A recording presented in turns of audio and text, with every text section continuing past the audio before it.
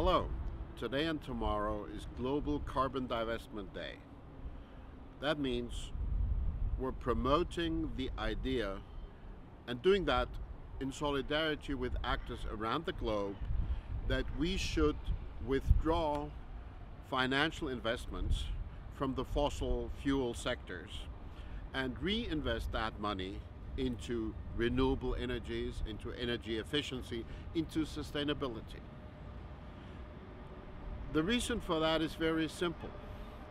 If we keep investing our pension systems, our funds, our municipal funds, our social welfare into fossil industries, then more coal-based power plants will be built, more oil drilling will continue, and we will consciously or unconsciously contribute to furthering and pushing forward dangerous climate change that is already getting out of control.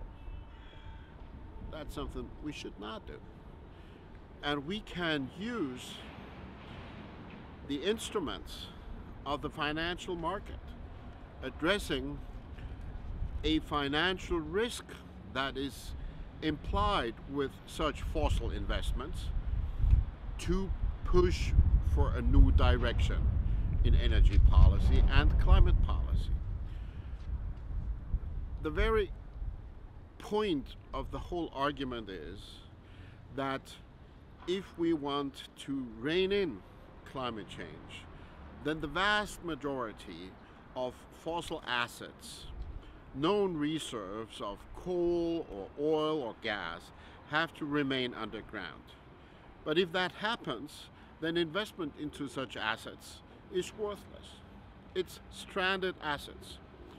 So we combine the moral, the ethical argument that says don't invest in something that destroys our economies, our environment, and the livability of our society. We combine that ethical argument with a financial argument and say, let's divest. This is why I support Global Carbon Divestment Day, and I hope many more will join us for that cause.